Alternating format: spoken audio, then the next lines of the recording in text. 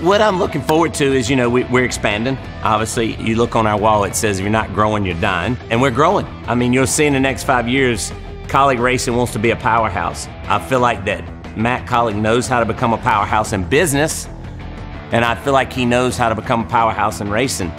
And he's using every avenue that he has, like with me and every other thing, to be able to become a powerhouse in NASCAR. That's probably the biggest thing I'm looking forward to.